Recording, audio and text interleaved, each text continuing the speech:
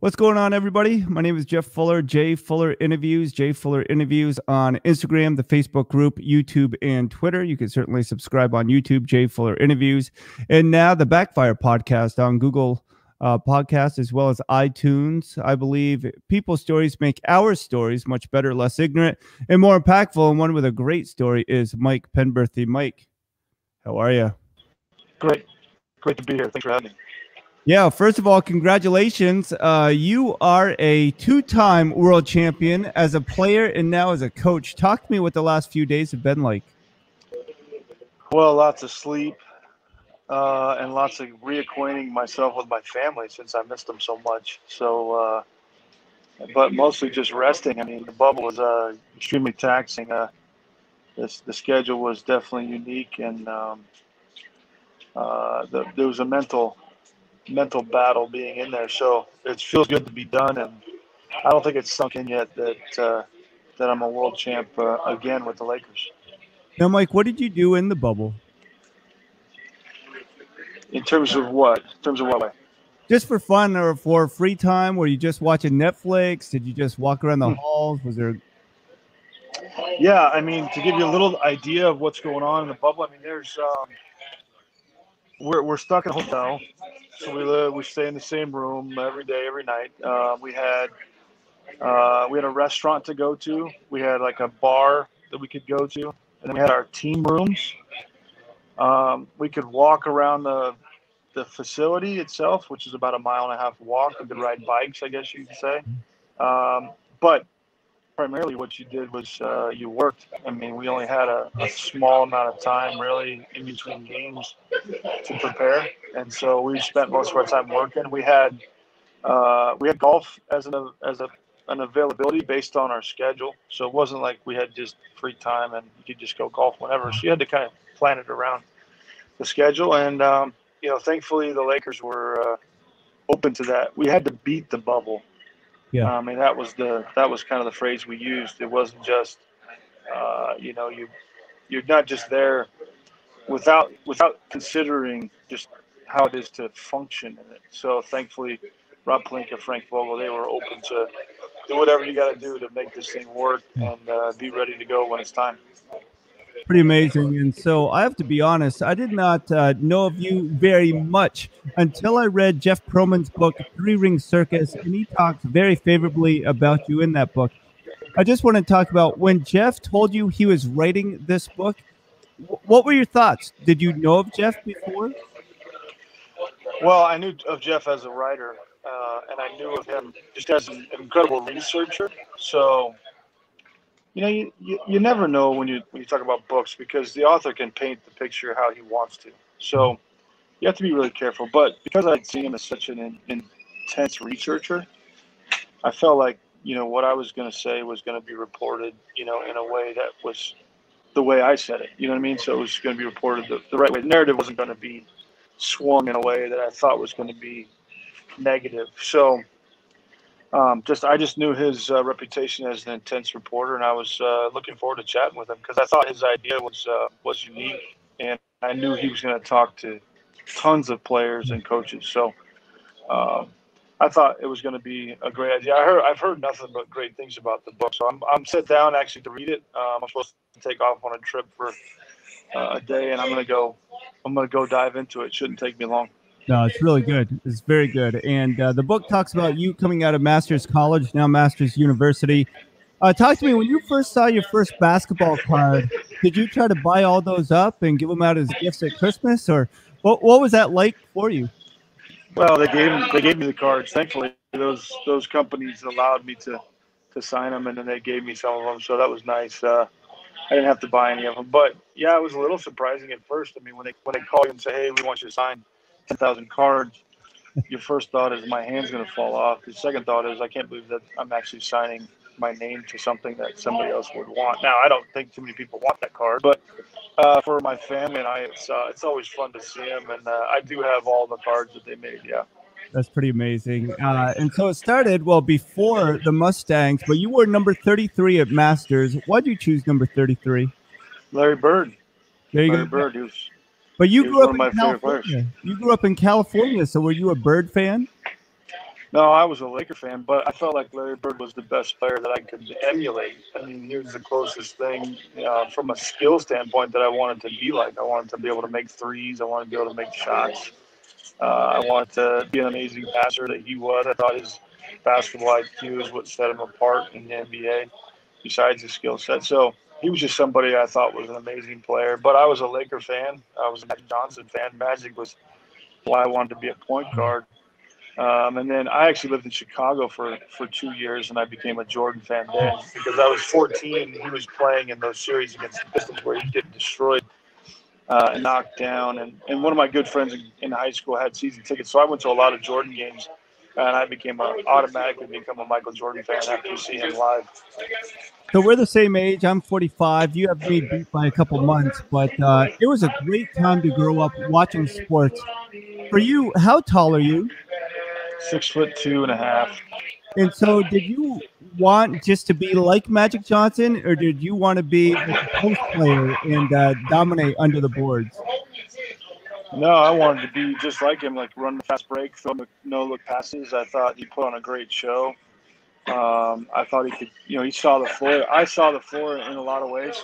I think most people don't realize I played point guard all my life until my sophomore, junior year of college. So point guard was my position. I grew up playing it, thinking that way, and I wasn't even a shooter until I got to really my senior year of high school was when I really fell in love with making jump shots. So I went through a lot of shooting issues and wasn't a great shooter.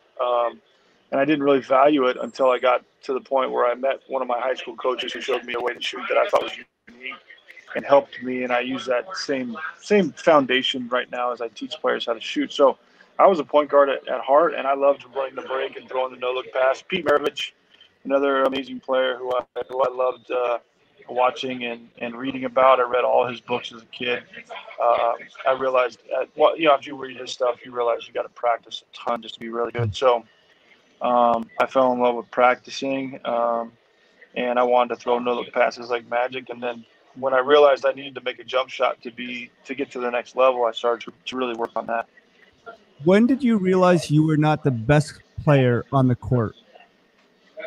Well, I played varsity as a sophomore, and I realized then I wasn't sophomore in high school. I think you're always evaluating yourself based on your competition as a player. At least I was, and I never felt like I was ever the best player on the court until my senior year of high school.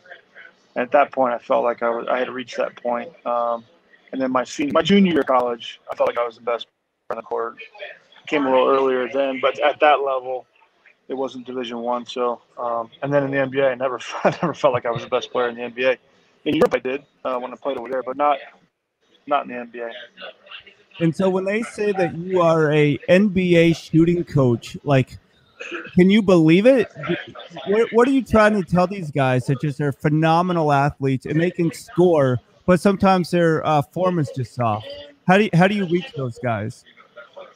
Well, I can shoot better than them, so it starts with that. I mean, I became a shooter to where I would make 100 threes in a row and then I would leave. That would be kind of my daily routine.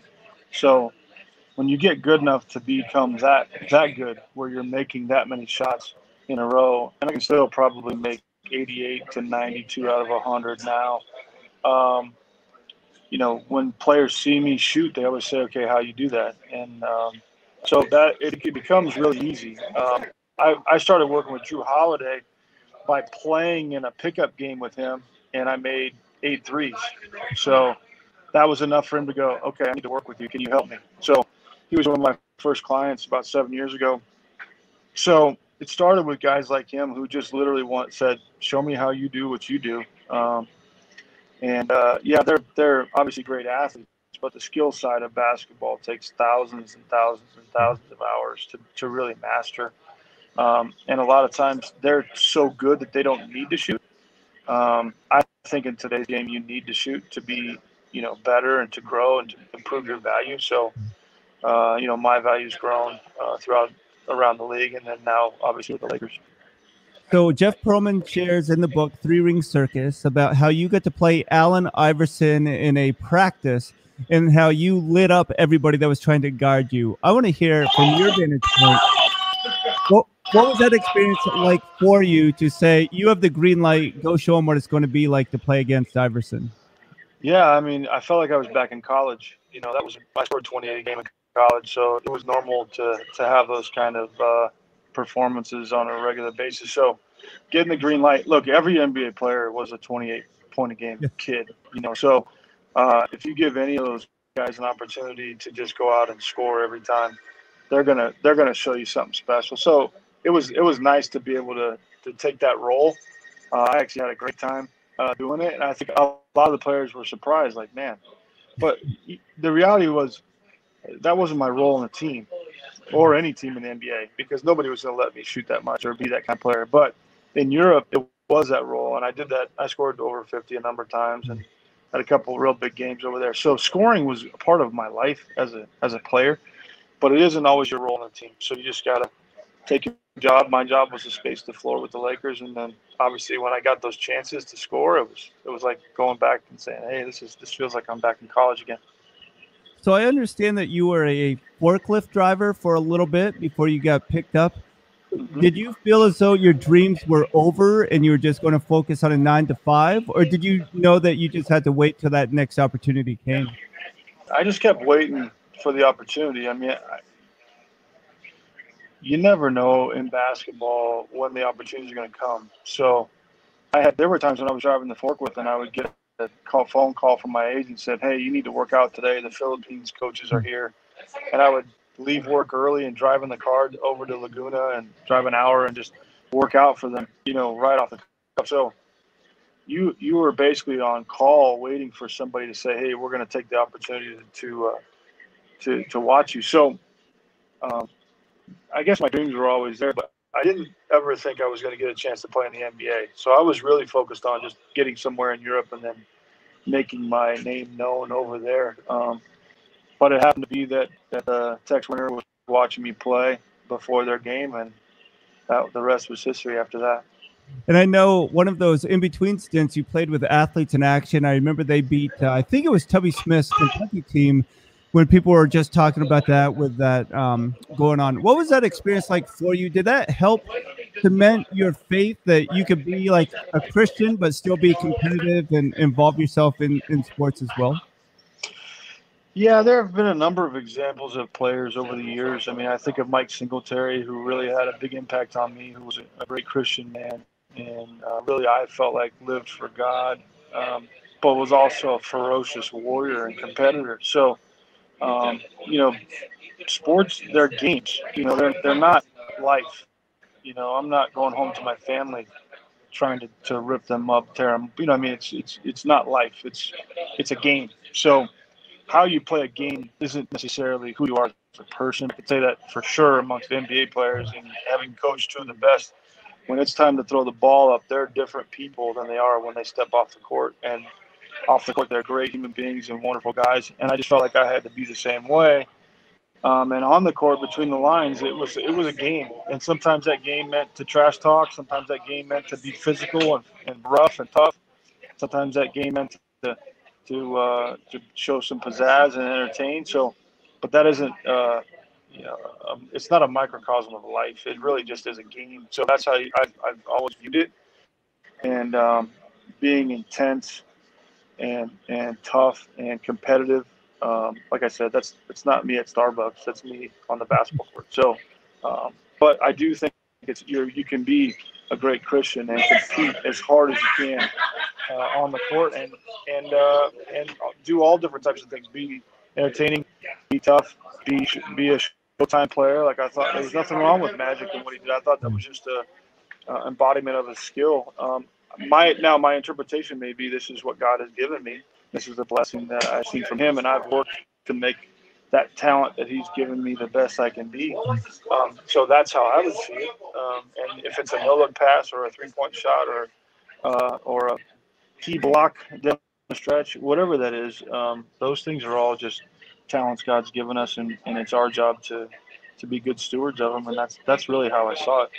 That's so good. Hey, so being a part of the Los Angeles Lakers, was this a dream come true, or did you kind of want to spread your wings somewhere else, or did you always have Lakers on your mind and heart?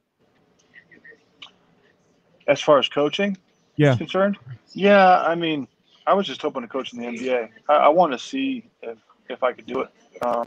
So Flip Saunders gave me my first opportunity in Minnesota, and that was really just me seeing if this is what I wanted to do. I had a great business going with coaching players privately. I had 12 players that I would coach every day in the summer, and then I would coach another, 6 of them would sign up with me to be their consultant during the year. So I had a great business going.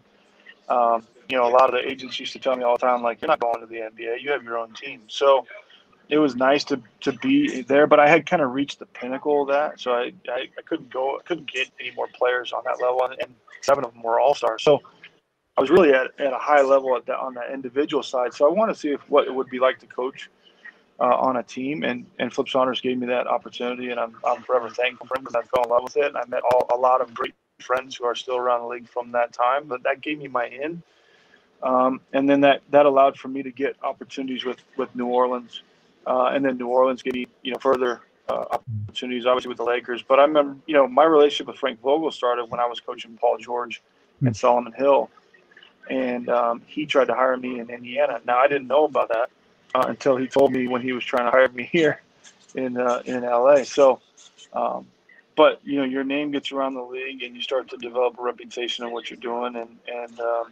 again, I didn't know that was going to happen either. I just was trying to fulfill what I felt like was my calling, which was to coach players on an individual level, and now it's become more coaching players on a team level. So a question for you. I'm about 5'10", and the three-point shot was a great equalizer. Now that everybody's shooting threes, I have no position anywhere except like I can inbound the ball, or maybe I can set a screen, but I'm not rolling or popping because they're taking the shot.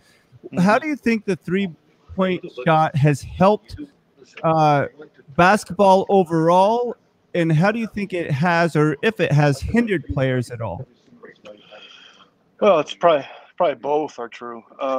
It's probably helped some and hindered some. I think there are some players in the league who would be great at just screening and rolling and be valuable for teams, because rolling is a form of penetration in the defense that is really underrated, I think, in today's game. And that allows it forces the defense to have to guard the paint. So there are many players in the league who I think should just be screening and rolling and learning how to finish around the rim and even play make as they roll to the basket. So, but they fall in love with the three-point line. So I think that's I think players need to really evaluate that. I know that would be my encouragement to them, would be say what's going to keep you on the floor as a player? Is it going to be that you make 1 3 per game, or is it going to be that you roll 15, 20, 30 times to a game that actually forces the defense to have to guard you? So I do think the three-point line has helped other players as well stick around longer who maybe would have retired a while back. It's helped players develop their skills. So I love that from that standpoint, that other players are trying to develop and work on their game. I do think a lot of guys take a lot of bad threes. Just because you take a three doesn't mean it's a good shot. I think that's where analytics has kind of hurt the game. I don't think any three is good. I don't think any three-point shot you get, like some people would say, oh, just take a three instead of taking 2. I disagree with that. But I do think three-point shot has made the game fun, and it's opened up the floor, and it's allowed for a lot of players to extend their time in the NBA because they developed that skill. And it used to be something that guys would develop over time. And later in their careers, they'd go, oh, this guy's kind of developed into a pick and pop player. But now it's starting to be that they come into the league that way. So I think it's great for the game. As long as guys are taking good shots, I don't have a problem with people taking a lot of them. A lot of good threes is good basketball. Well, I think I remember Sam Perkins and then J.R. Reed at the end of their careers. I was a big Carolina fan growing up, and just seeing how it developed so they could lengthen their tenure in the NBA. Hey, Mike Penberthy, assistant coach for the Lakers, champion as a player and as a coach, NBA shooting coach. Man, you have so many titles behind your name. I'm running out of things to say. So I would just ask, when you're a shooting coach and you notice something, does Coach Vogel or some of the other coaches, are they open to what you have to say, or do you just each stay within your own niche? Well, we don't really have niches in on our team. We're assistant coaches, so Frank has gives us responsibilities, obviously that we want to fulfill, that he feels like is best for the team. But we have a say. I mean, I played in the league, so I have a say on what I think we should do on all aspects of the game, just the way Jason Kidd would, Phil Handy would, Lionel Hollins, and we all respect each other. And it's our job to convince Coach that that's what we want to do, and he brings a lot of those decisions to the table, and then we have our opinions that we discuss. Miles Simon, another guy who's had success at the college level and then a couple years as a pro. So our staff was built for those type of discussions, and so we didn't really have niches per se, but we had players that we worked with regularly. And listen, everybody could go ask anybody a question. Obviously, players would come to me for shooting advice, but they didn't have to. Like, it wasn't mandated that he has a problem with the shot, go work with Mike. That wasn't it at all. They play. These are professional guys. They have their big boys, and if they want to go practice with their high school coach, they should be able to do that if that's going to help them shoot better. But we didn't have any real niches on our team this year on our staff, and we all had to work to be able to propose and suggest our thoughts on what we should do. And Frank Vogel he's honestly an amazing coach and manager of the staff. He did an amazing job, and I'm thankful that he trusts me in that regard. That's so good. And Mike Penberthy, a couple questions, and we'll get you out. The first question, Paul Shirley was mentioned in the book with Three Ring Circus by Jeff Pearlman. I'm actually get to interview him next week, so I'm excited about that. But he said of Kobe Bryant, extremely talented, but very immature when he first came in. Seeing Kobe grow up, but obviously with the recent tragedy, what are your thoughts on being able to have known Kobe in the way that you did? Well, I knew Kobe as a player when he was number 8, when he was young. So I think every player who comes into the NBA, even today, is immature at the beginning of his career. I mean, there's a suspended adolescence, I think, with a lot of these guys, and they don't have to go work a forklift or write a check or pay a bill, and so life is somewhat suspended. Reality is somewhat suspended in a lot of ways for these guys. Some of them their entire lives because of just the way that it's worked out for them. So I can understand what Paul was saying there. Like, I think there are a lot of players like that, not just Kobe. But Kobe was super young. I mean, he came in at 17, and then his goal was to become Michael Jordan and be better than Michael Jordan. So that's an incredible goal to set for yourself. And but he was young, and he was caught in a tough situation with Shaq, trying to figure out who was the top dog, and he responded with the only way he really knows, because these guys, like I said, like Paul said, these guys are young and they're trying to figure out how to act. So you grow up in the NBA, that isn't reality.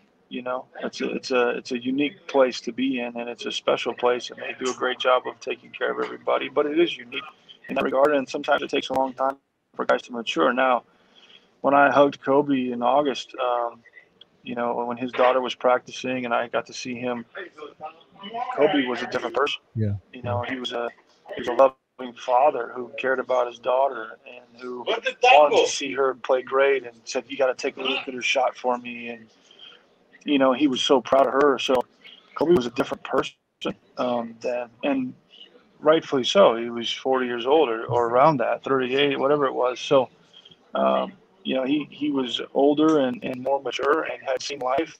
Look, none of us want to be judged at who we were at 25. I mean, none of us do. I don't want anybody to say, "Oh yeah, Mike Penberthy was this guy. Remember when he was 23 and he did this?"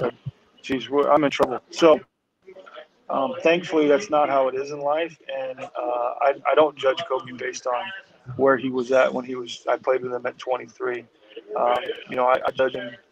The last time I spoke with him, I thought he was incredible. I thought he really had a different outlook on life. There was a peace about him. He wasn't fighting for anything anymore. He was just there to support his daughter and to help her And so that was great to see. I was thrilled to see that because obviously you want to see somebody grow up and become a great person. And that was all I walked away with. Like, man, I can't believe Kobe's changed that way. He just seems so happy. Yeah, that even makes it more of a tragedy, but it's awesome to hear. And Mike, thanks for spending some time. A couple of fun questions. Simply, who was somebody at the end of the bench, no offense, but that you enjoyed hanging out with? Or were you constantly fighting for that last couple spots that you were more competitive and you didn't want to get close to the people? Yeah, the way Phil Jackson set up that team, everybody was equal. So I played a lot of minutes for a guy who was coming off the bench, who was a rookie especially. So, I was playing 15 minutes a game on average, but there were nights when I played 35 and there were nights when I played 0. So when my name was called, it was seen as valuable as Shaq and Kobe. And that was how Phil Jackson set up the culture. And I thought that was genius on his part. So we didn't really have any fights or arguments for playing time or spots on the floor. It was seen as your job, and if you played, you played, and if you didn't, you still were just as valuable because practices were just as important as the games. And so those guys that practiced and did those things were seen as just as valuable. Nobody treated you differently because you played more or less on that team. They were professional. Some guys played a lot. There were nights when I played, Brian Shaw didn't. And there were nights when I played more than Ron Harper, and then there were other nights when those guys obviously played more than me. So we didn't see it in that way. I had a great relationship with Ty Lue, so we sat next to each other on the plane. It wasn't as competitive or dog eat dog with those guys. We were trying to win a championship, and when you do that, it didn't really matter where you or how many minutes you played. That's Mike Penberthy. Make some time. You can follow him on Instagram, Mike Penberthy with a 3. Mike, thank you so much for staying with us. It's certainly a pleasure having you on. Are we back? Yeah, you're back. You're back. So it's so good to have you on and to be a part. Muted. Can you hear me? Yeah, I can hear you. I hear you. I can't hear you for some reason. All right. Well, we'll just thank you and get you out, and make sure you guys get a copy of Jeff Pearlman's book, 3 Ring Circus. Follow Mike on Instagram, and we just say congratulations to Mike Penberthy. With that, I'm out. You are listening to Jay Fuller Interviews. Jay Fuller Interviews on Instagram, YouTube, Facebook, and Twitter, and the Backfire Podcast on Google Podcasts and iTunes. With that, we're out. Listen to people's stories because that'll make your story so much better. And then we have more coming up later. Paul Shirley, as I mentioned, and some others. Go check out the past broadcasts I had.